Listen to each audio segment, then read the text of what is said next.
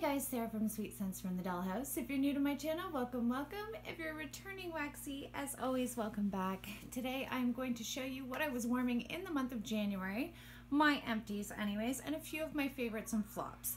So let's start with Scentsy. My regular subscribers will know that this is my all-time favorite Scentsy bar, Hendrix. Love this.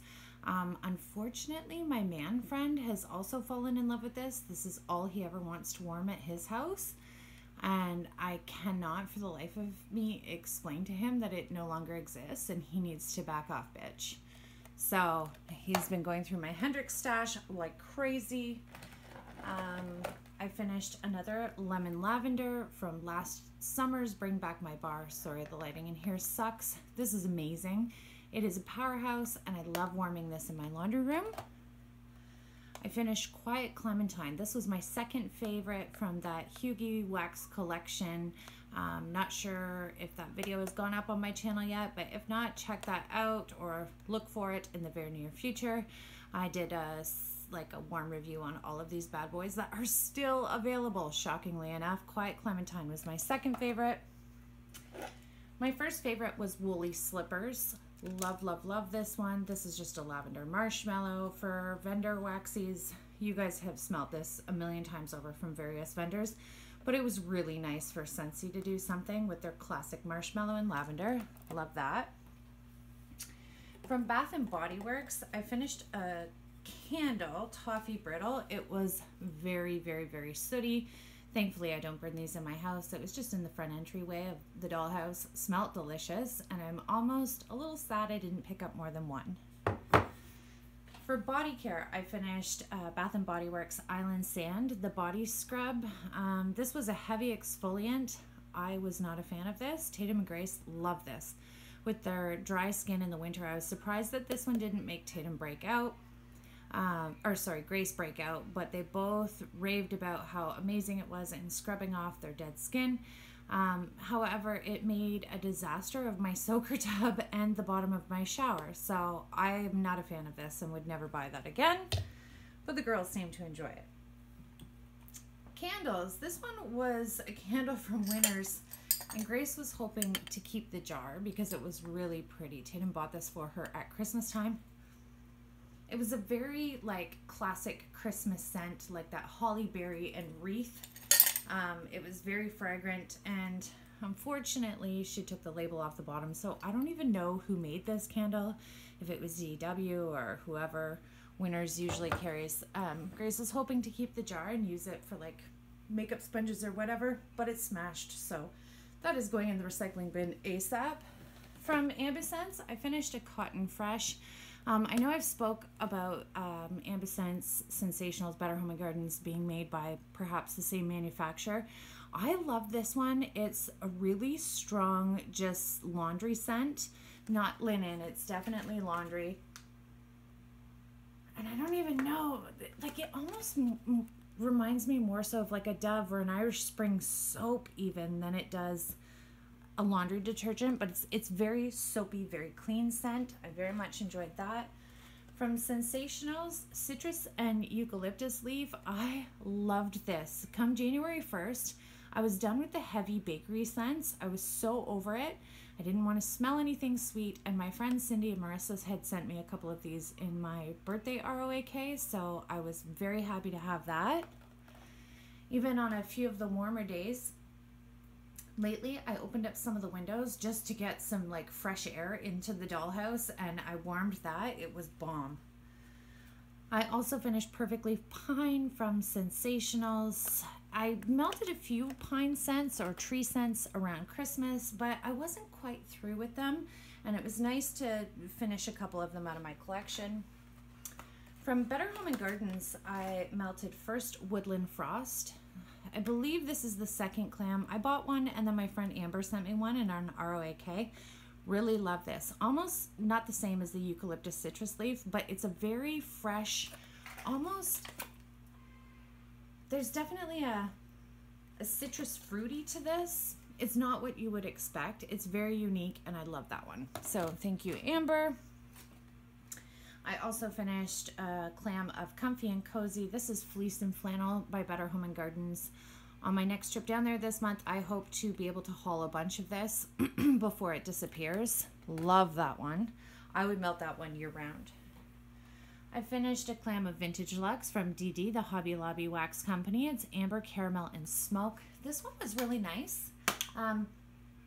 However, given those scent notes, strangely enough, those scent notes, it reminds me very much of Scentsi's Southern Evening, but not quite as strong. I did like this one, and I would pick it up again if given the chance.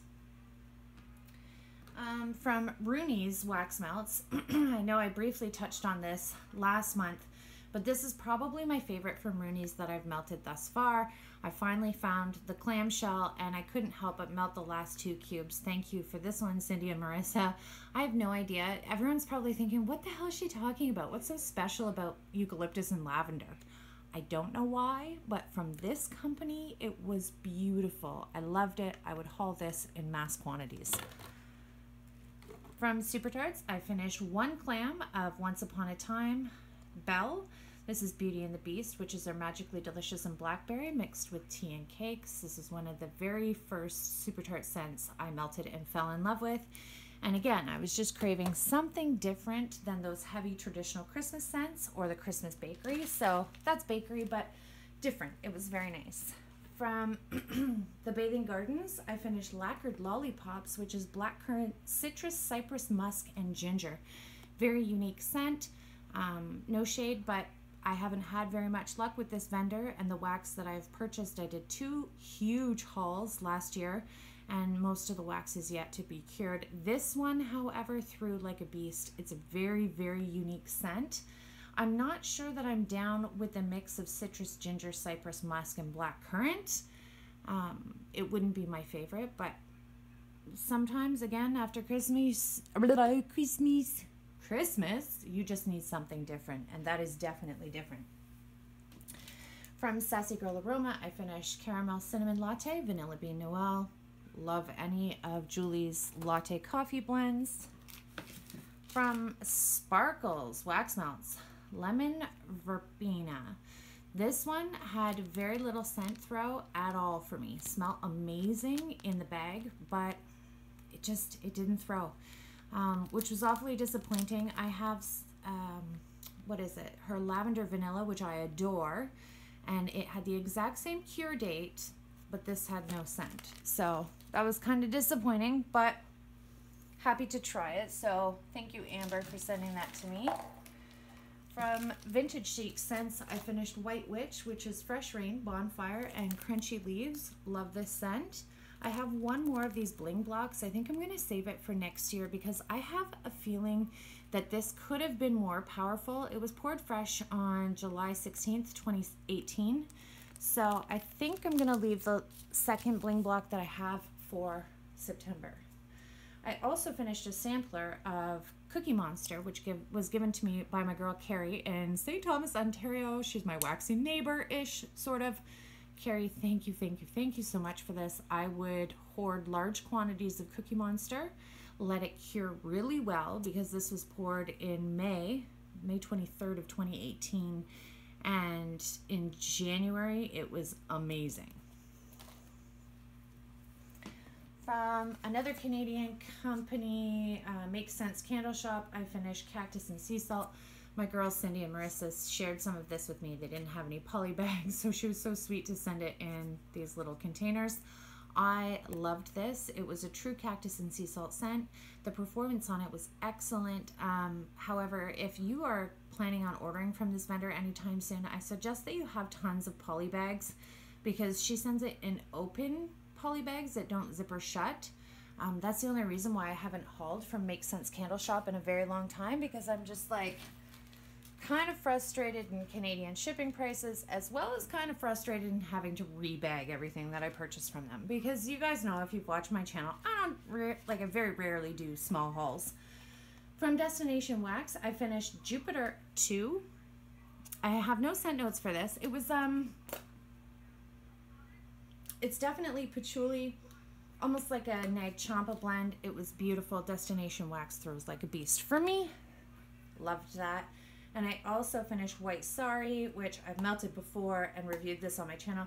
It's pristine white roses and rich dark patchouli. I cut this scent shot in fourths and I need one warmer.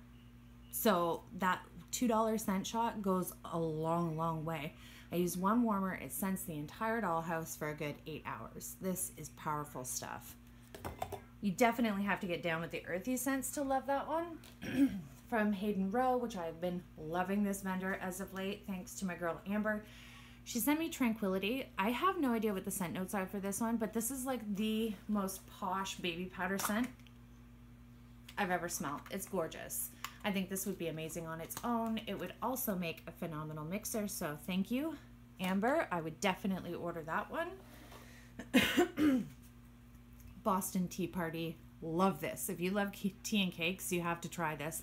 It's tea and cakes mixed with iced tea or southern sweet tea or something. It is gorgeous.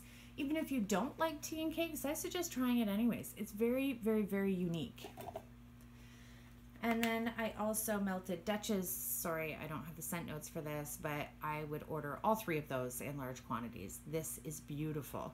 Again, I only cut these in thirds. I just need a small piece of Hayden Rowe as well as Destination Wax, and it scents the whole dollhouse. From Ava's Country Cupboard, I finished Coffee House Treats, which was poured last April. This hardly had any scent when I received it, and that's odd for me because usually Ava's, I don't have to wait a long time for it to cure. This one took forever to cure, but let me tell you, it was so worth the wait. I would order Coffee House Treats in large quantities. And then I finished Caramel Cinnamon Latte, which unfortunately, if I had a choice between the two, I would definitely pick the Coffee House Treats. From Rose Girls, I finished Date Night, which is Twilight in the Woods, the Bath & Body Works type balayage, and Pink Sugar. This is beautiful, throws like a beast. It was poured in August. I had to wait a long time for it to cure, but it was, again, well worth the wait. I finished Blackberry Mocha Cookies. Delicious. Amber sent me this. Oh, hoard worthy. Like, I would buy bags upon bags of this one. So thank you, Amber. And Lavender Linen and Icy Shine. Just a nice lavender laundry scent plus the shampoo. It's gorgeous. Not quite as powerful as Date Night or the Coffee Mocha Cookies, whatever, but it was very nice all the same. So now I'm going to share with you some of my favorites and flops for the month of January. Woo! It's raining. So some of my favorites, Wood Shop from the DD Wax Collection at Hobby Lobby. This is fresh cut wood, sweet leather, and cologne. Super sexy. Loving that one. I've also been loving Scentsy's White Sands. That's no surprise if you've watched my channel for a while. Love, love, love this scent.